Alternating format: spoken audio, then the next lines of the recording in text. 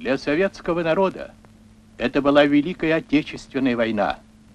Он вел ее во имя свободы и независимости своей социалистической родины, во имя избавления Европы, да и всего мира от фашистского порабощения. 20 миллионов жизней советских людей унесла эта война. Наш народ не забудет ее никогда. Леонид Ильич Брежнев.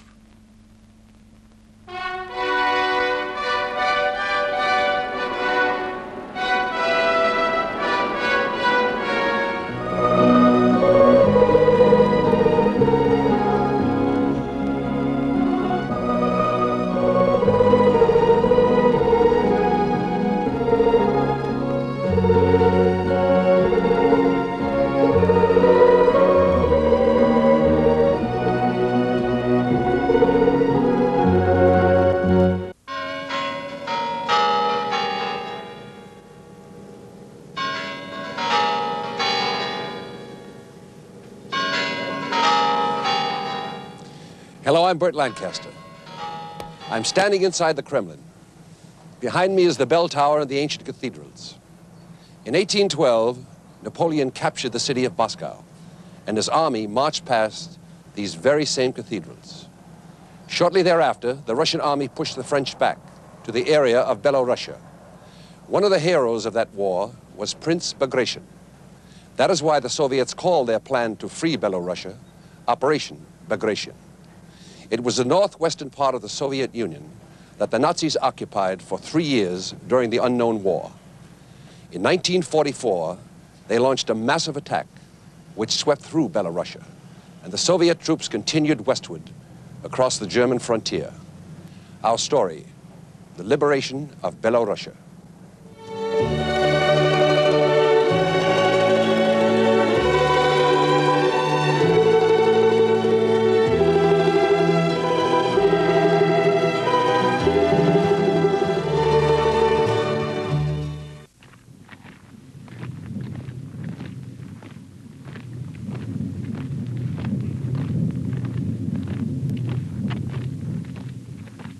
(1944), the turning of the tide. After 3 years of brutal fighting, the Red Army was slowly pushing back the German hordes that had overrun thousands of square miles of Russian soil. They marched west as liberators. The great heroes of Mother Russia, artists, philosophers, scientists, soldiers. A memorial in the ancient city of Novgorod, marking 1,000 years of Russian culture.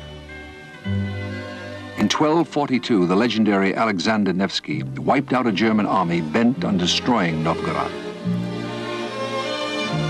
700 years later, Hitler determined to annihilate Novgorod, to melt down the bronze of the city's treasures for the factories of Germany.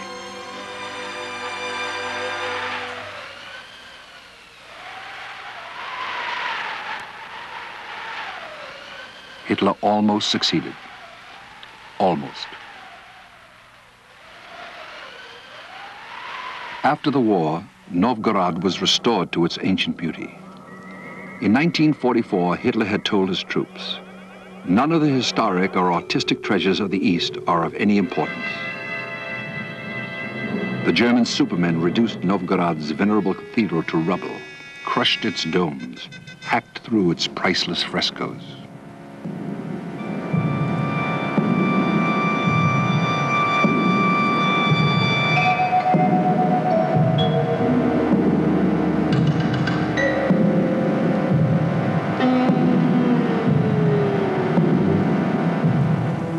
The children of Siegfried, of Barbarossa, the children of Attila, had been shown a vision.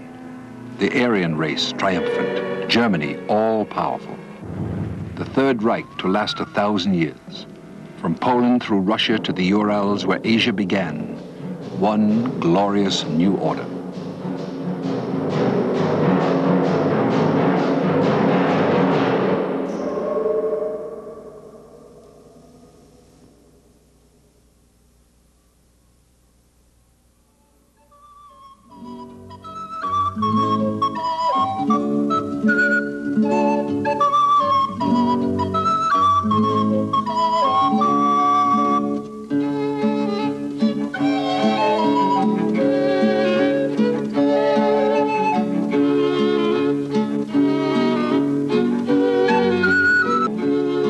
That new order involved, of course, the extinction of the Untermensch, the subhumans of the East, and all their civilization.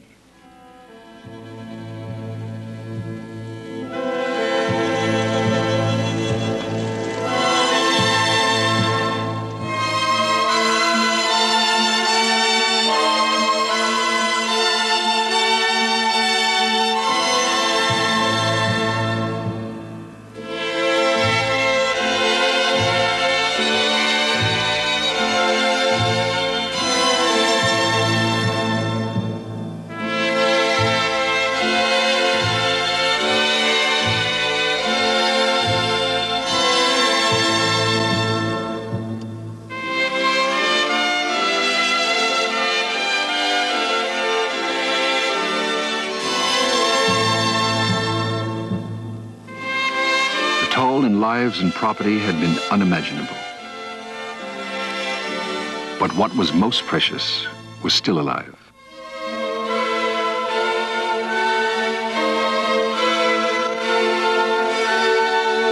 It had been 3 years of horror. But now, in 1944, the Red Army had come back over the long and winding road the Germans had trod towards Moscow.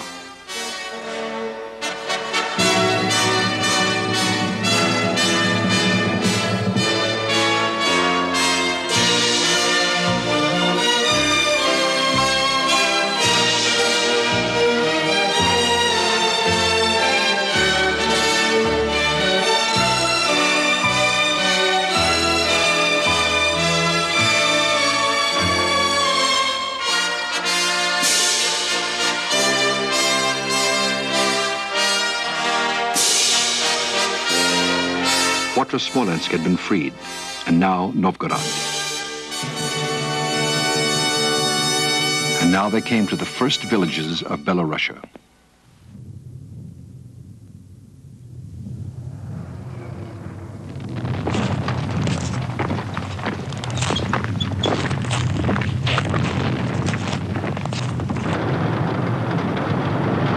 Through the winter, the Red Army slogged westward along hundreds of miles of front. Morale was high. This was a battle-hardened army with victories behind it in the Ukraine, Moldavia, the Crimea. They were a broad tide of liberation. As winter turned to the mud of spring, they waited. With summer would come the campaigning season and the offensive that would hurl the Germans out of Belorussia for good.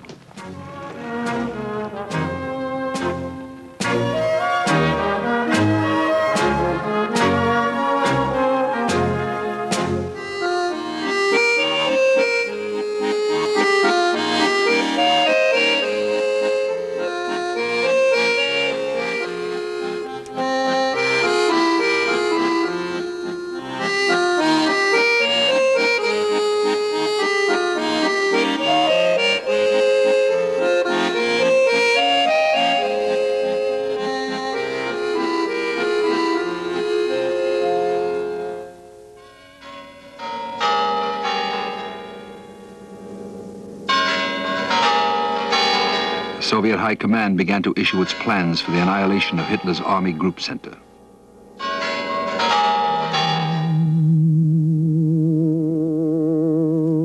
Four great Soviet army groups would strike simultaneously, liberating Belorussia, then breaking through to the Baltic, East Prussia, and eventually Warsaw.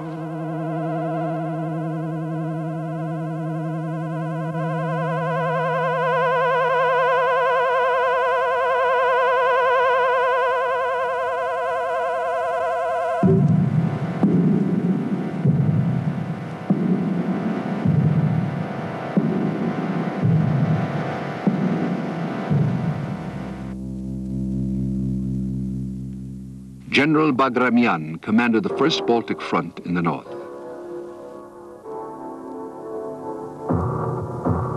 General Chernyakhovsky had the Third Belarusian Front.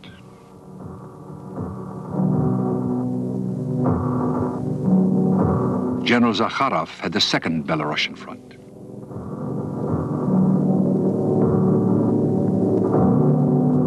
And on the southern flank, the First Belarusian Front, it was the brilliant Rokossovsky.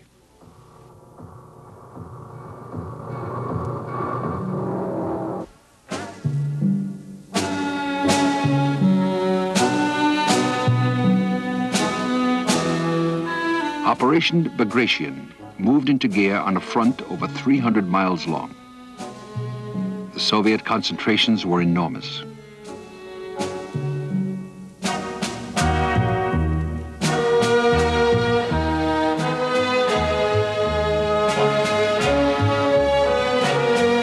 June 4th, 1944, Marshal Vasily arrived from High Command headquarters.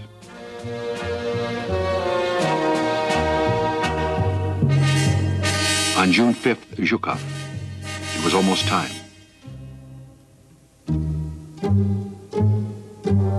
As the Soviets awaited HR, there came spectacular news. It was June 6th, D-Day, the longest day, the long-awaited Second Front in the West.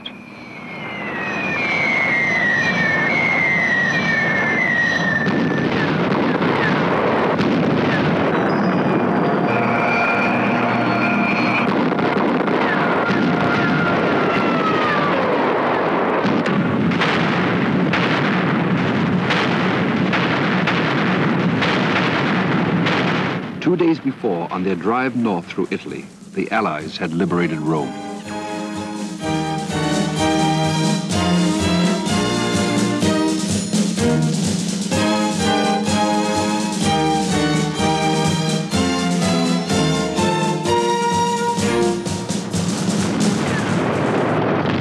By the end of the day, the Allies were ashore in strength in France and readying themselves to strike inland and begin the final act.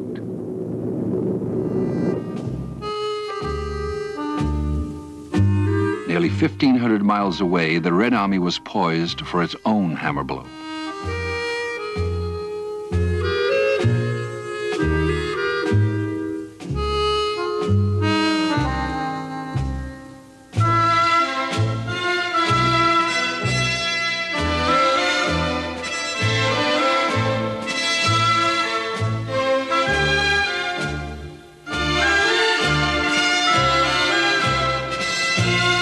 On land and in the air, Soviet superiority was nearly 4-to-1 in planes, 6-to-1 in tanks, 2-to-1 in men.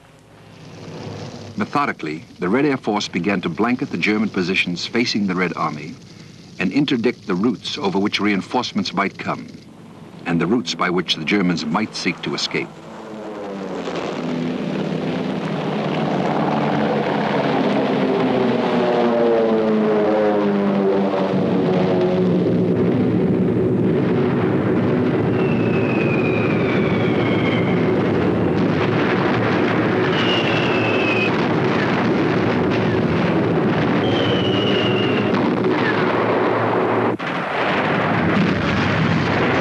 Soviets wanted no escape.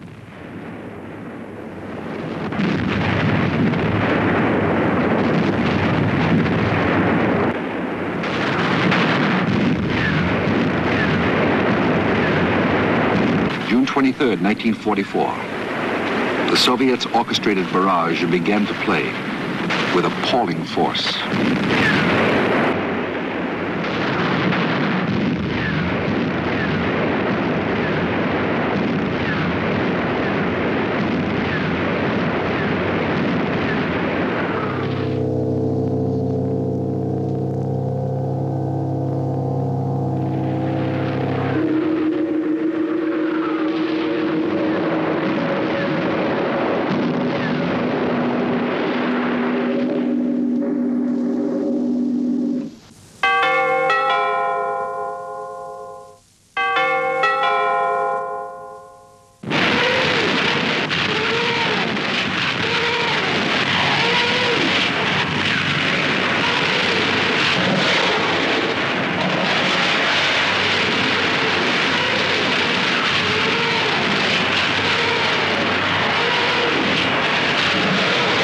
Soviet barrage roared for more than 36,000 guns, mortars, and Katyushas.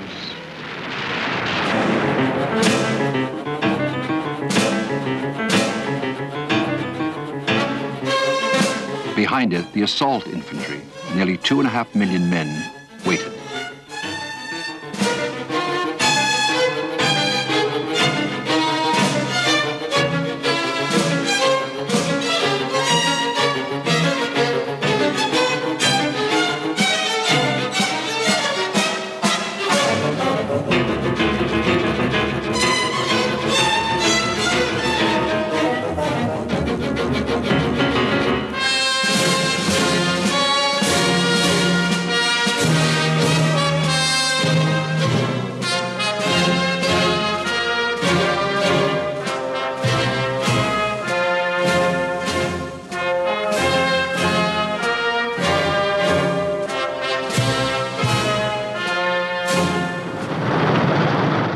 While the battery still thundered, Zhukov unleashed his armor.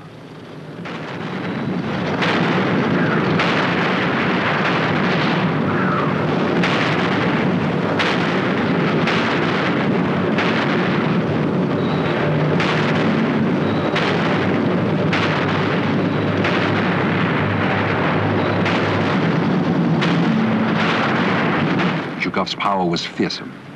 118 divisions of infantry, 43 of armor, and 36 more divisions in reserve. The threat was so great that despite the Second Front in Normandy, all available German troops were hurried to the east.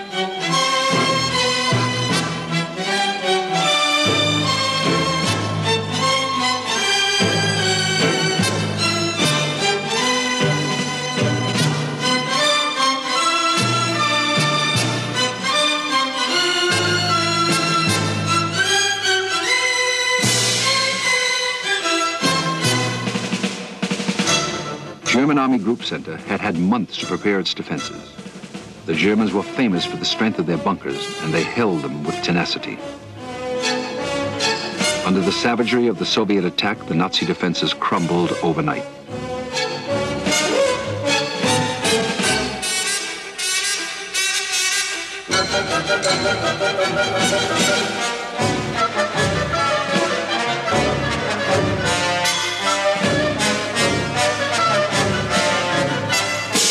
Battle of annihilation, unceasing. One by one, the Red Army shattered the German divisions. 5, 10, 13. In less than a week, 50 German divisions had lost half their men. Enraged, Hitler moved his command headquarters closer to the front and replaced the commander of Army Group Center. It did no good.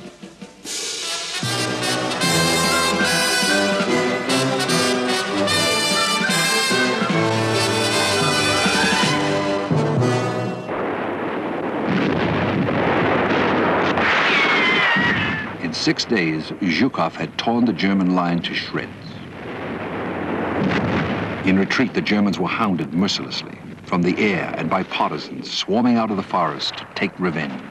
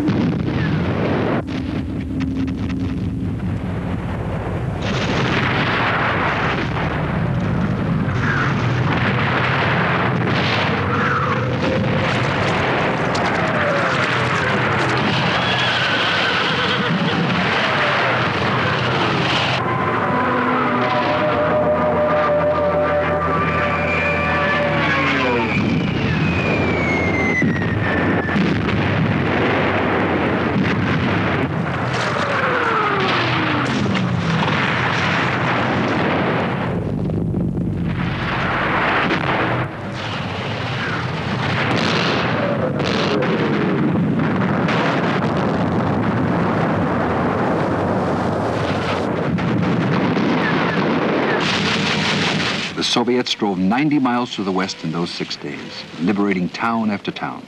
Orsha, Mogilev, names that had not been heard of for 3 years, since the first shock of the German invasion.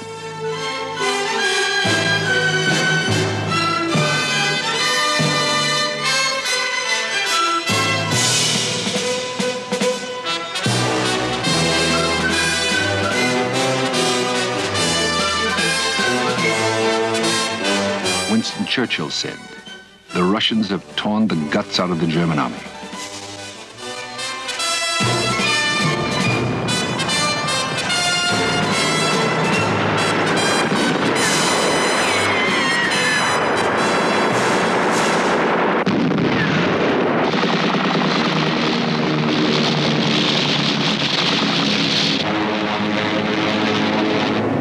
There was no way home for Hitler's Army Group Center. Ranging far beyond the battle line, Soviet Sturmoviks left their escape route a shambles.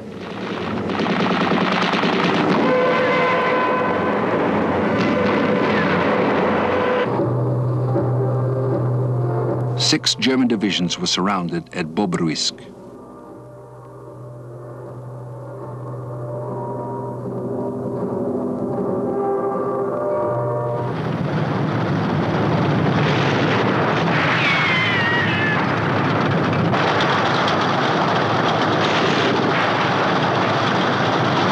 June 26th, the Red Army took Vitebsk. The Germans had been busy blowing up all the public buildings and destroying anything of value they could find.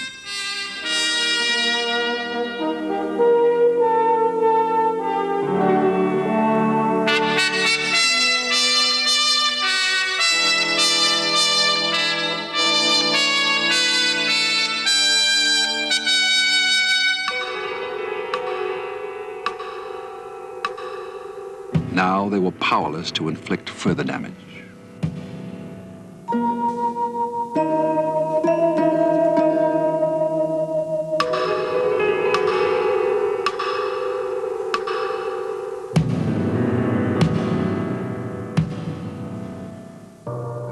Rokossovsky's steel pincers now reached out for the great city of Minsk.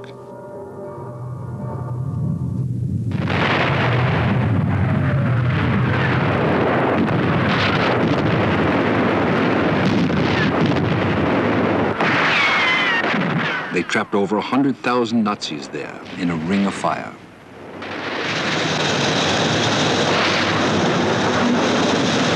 At dawn, on July 3rd, the Soviet tanks cracked the German defenses and Soviet infantry poured into Minsk. There was a day of heavy fighting in the midst of the flames, but by evening, the capital of Belorussia was free.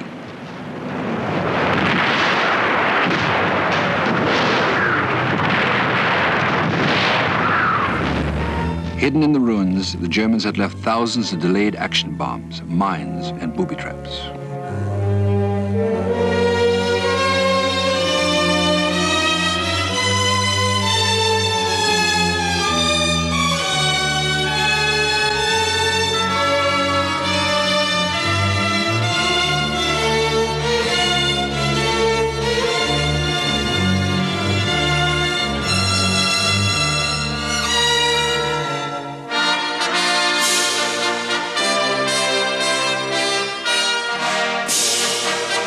People emerged from their cellars and shelters to thank their liberators.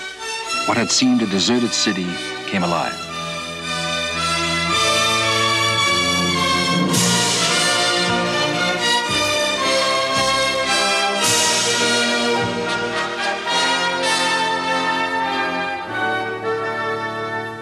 The Germans had left little that was usable in Minsk.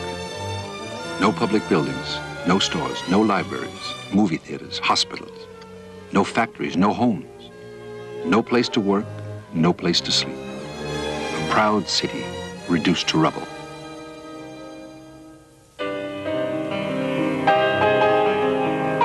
Today, Minsk is a gleaming city of more than 1 million people, prosperous and trim.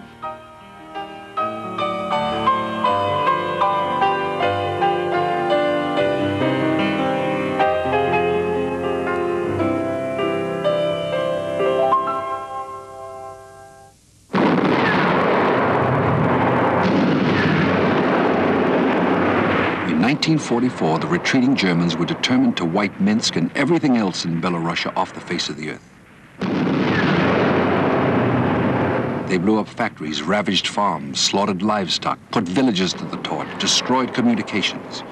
They even invented special machines to do it with German efficiency.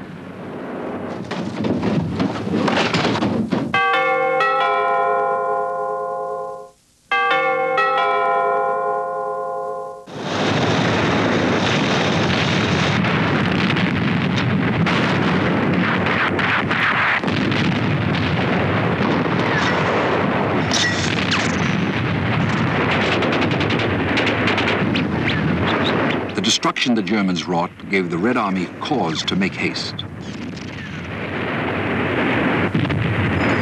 When it was over, it was hard to know just what to do.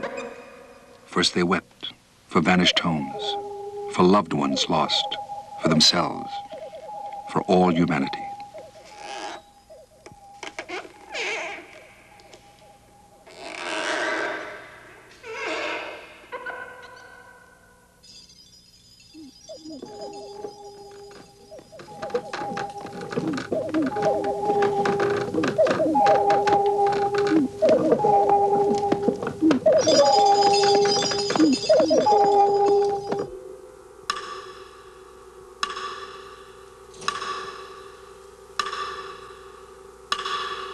The magnitude of the defeat inflicted on the Wehrmacht was reflected in the faces of its former soldiers. Over 100,000 of them, with their commanders, had laid down their arms in the area of Minsk. More than half of them, 57,000 men, were shipped to Moscow. They were to provide a spectacle.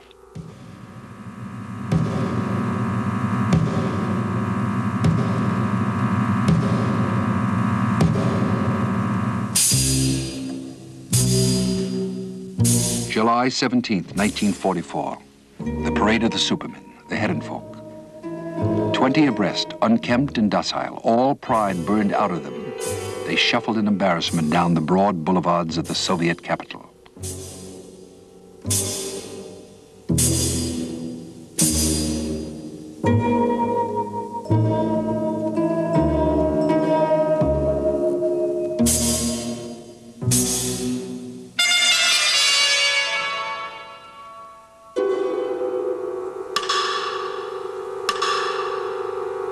It was one of the strangest events of the unknown war. No sound came from onlookers or marchers, save for the muffled tread of worn boots. The crowd uttered neither cheers nor curses. They stared at these impotent enemies who would not meet their eyes.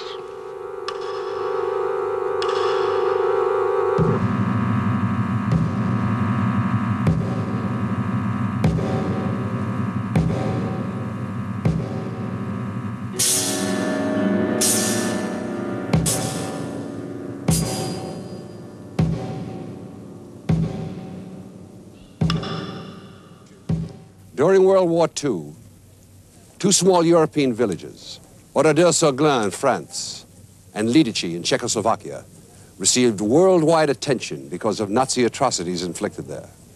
One more village should be remembered as a symbol of the unknown war, Katyn in Belorussia. One morning in March of 1943, Hitler's SS troops marched into Katyn.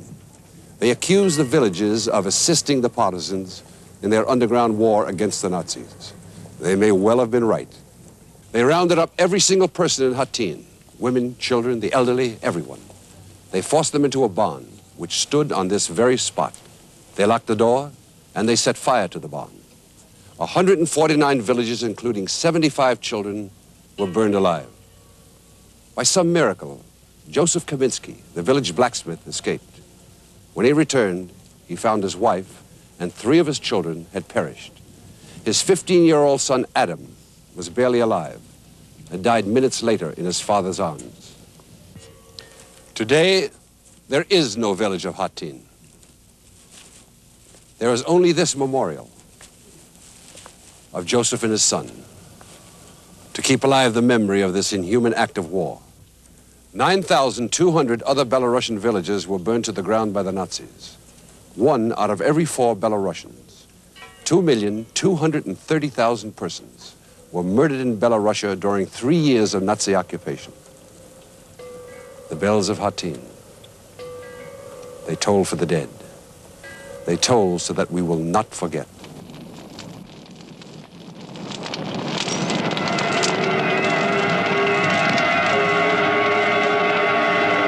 Moving through Belorussia, the Red Army uncovered more and more evidence of Nazi atrocities.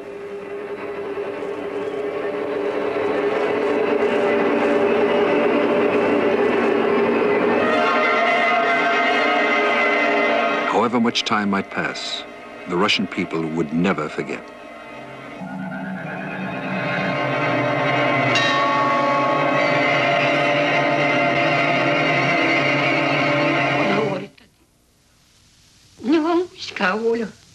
I was not at home at that time, and then my neighbor came and said, "They shot your child and your mother." This woman's entire family was destroyed. She refuses to forget.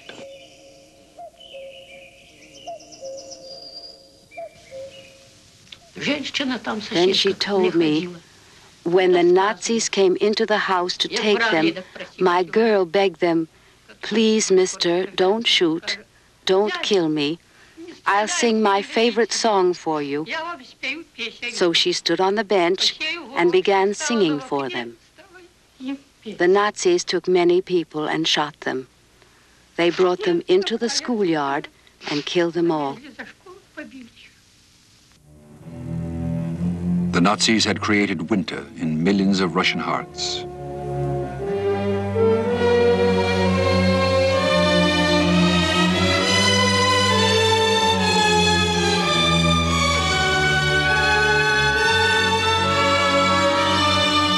Even the generation with whom the future lay were made to suffer, perhaps because they were the future.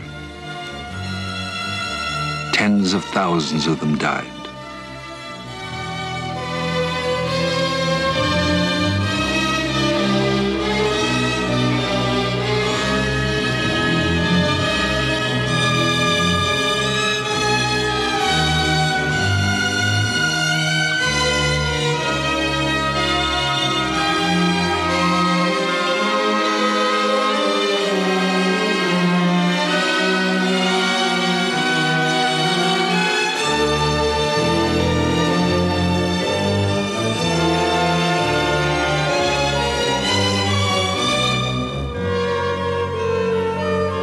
Orphaned, starving, wounded, sick, mentally brutalized, all bewildered.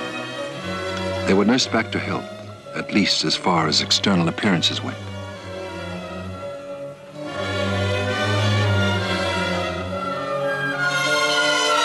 The road to Hattin has found its own peace.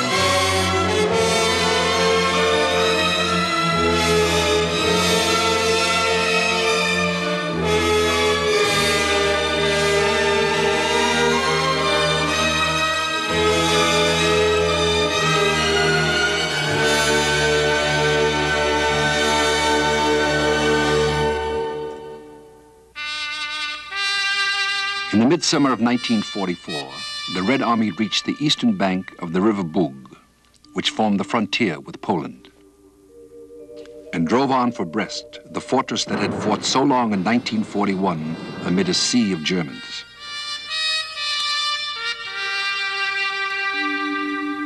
On July 28th, Rokossovsky took the fortress by storm.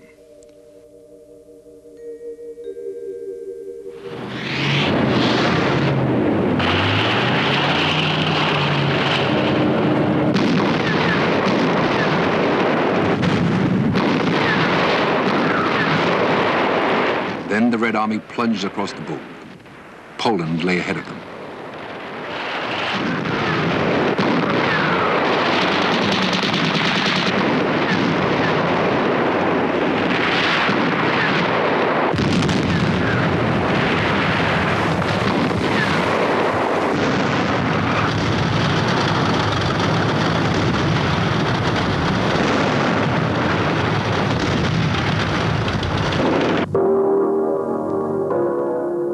On the northern flank of the Soviet offensive, General Bagramian's armies were clearing the Baltic states in quick succession, spreading through Latvia, Estonia, Lithuania.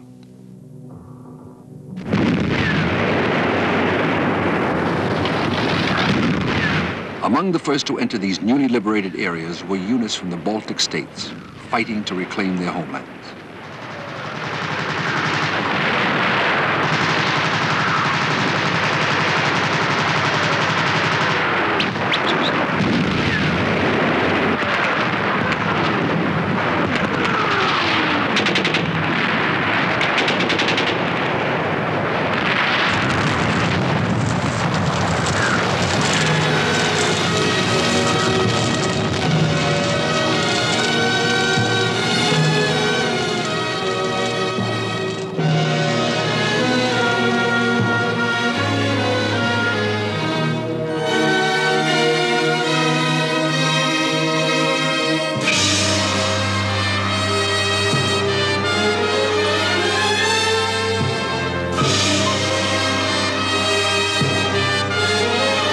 Baltic lands, as in Belorussia, the Red Army was sickened by what it found.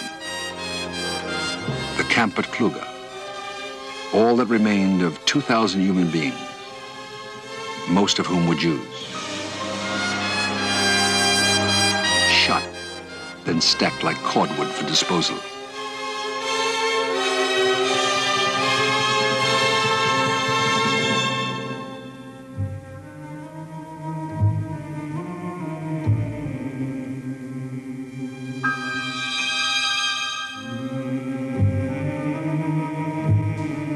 This man is a partisan, come to bid his wife farewell.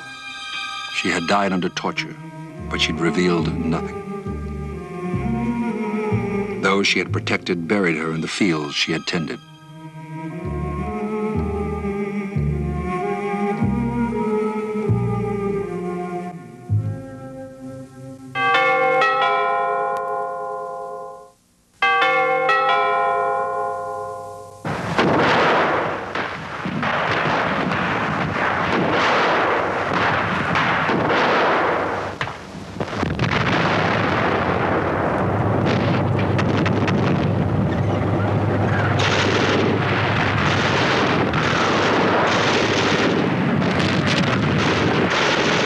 As the summer ended, General Bagramyan had the sea at his side. Kaunas and Shaulai fell to him. Then Tartu, Narva.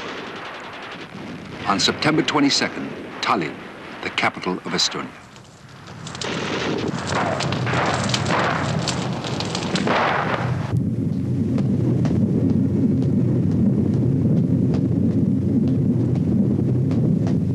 Tallinn, once a pleasant port, full of history.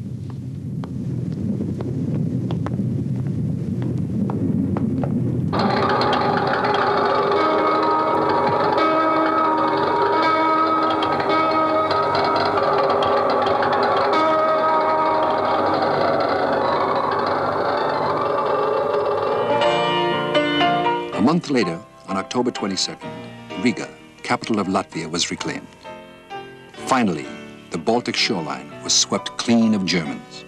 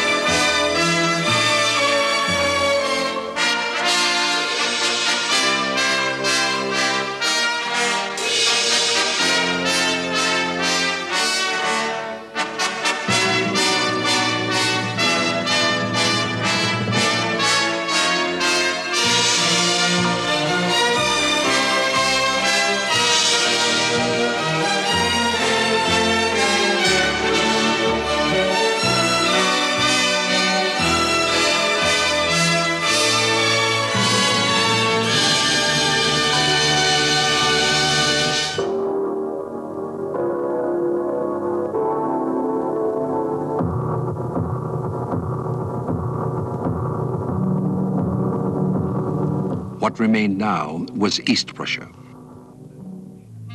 That was the mission of General Chernyakhovsky, at 38, one of the youngest of the Soviet commanders. He was both brilliant and energetic. He'd been at Novgorod in 1941, at the Dnieper Crossing in 1943, and in Belorussia for its recent liberation.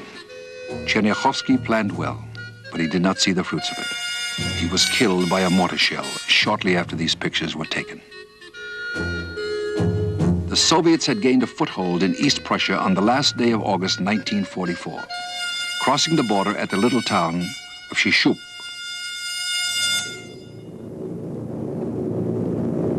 They would break out of their lodgment in great force after the Red Air Force had eased the way.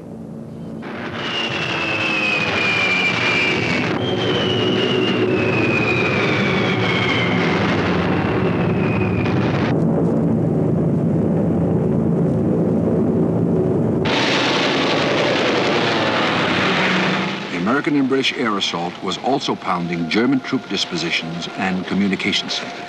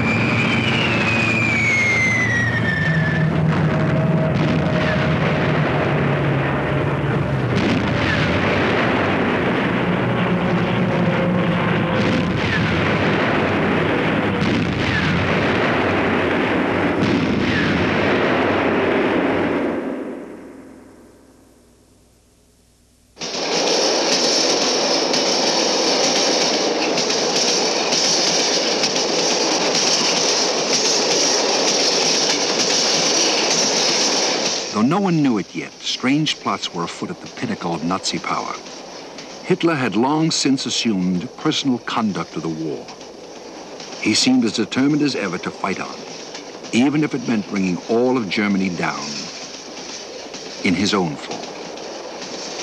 Some thought the best way to peace was to kill him. The attempt was made on July 24. It failed.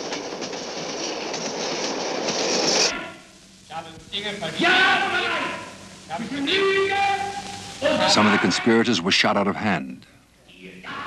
Some committed suicide. Those who lived were tried as traitors by a corrupt and cynical judge.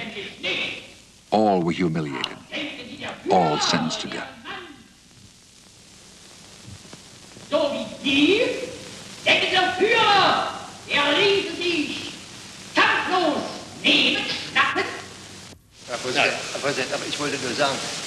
By an irony, among them was that same Count von Schulenburg, who had handed Hitler's declaration of war to Molotov.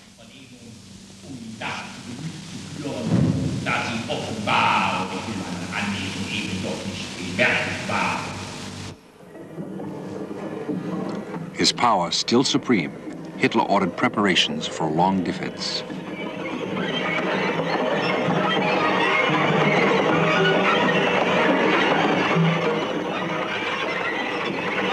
In the early spring of 1945, the Red Army began the clearance of East Prussia, historic breeding ground of German militarism. The Soviet High Command assigned 5 infantry armies to the task. Hitler had declared Königsberg invincible.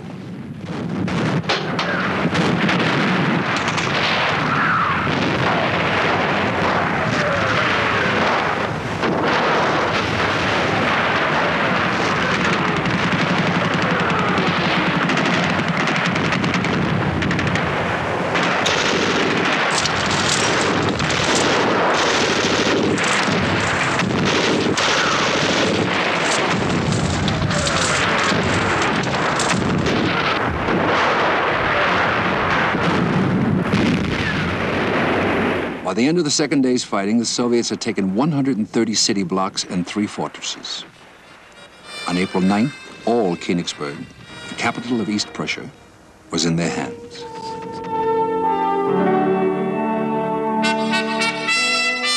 Königsberg, city of Field Marshal Hindenburg, soul of Prussian military virtue.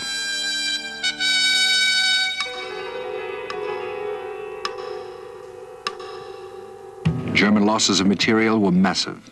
In men, they amounted to 42,000 killed.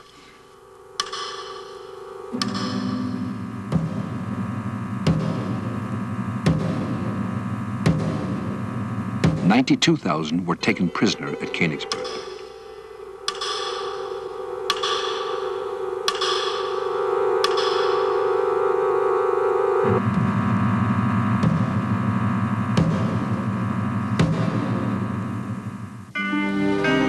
In its great sweep westward that had begun in the summer of 1944, the Soviet Union had mustered the most powerful armies the world had yet seen.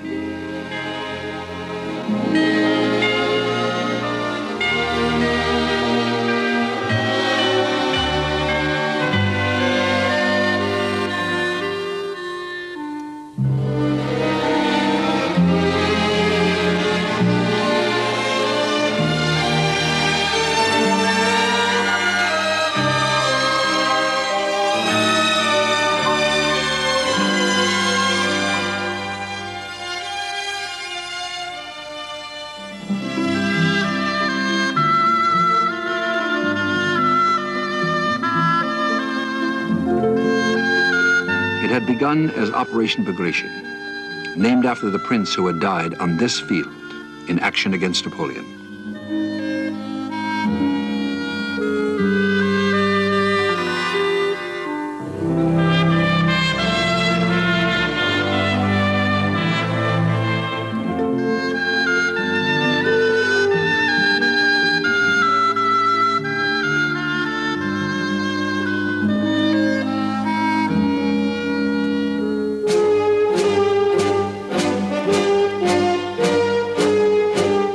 With the annihilation of German Army Group Center and the return of freedom and dignity to to the Republic of Belorussia.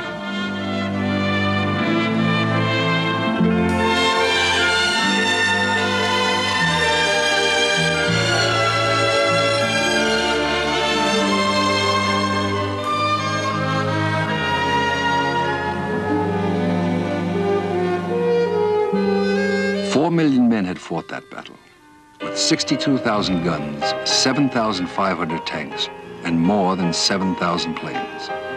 The Soviets had obliterated 26 German divisions, inflicted losses of 60 to 70% on 82 more.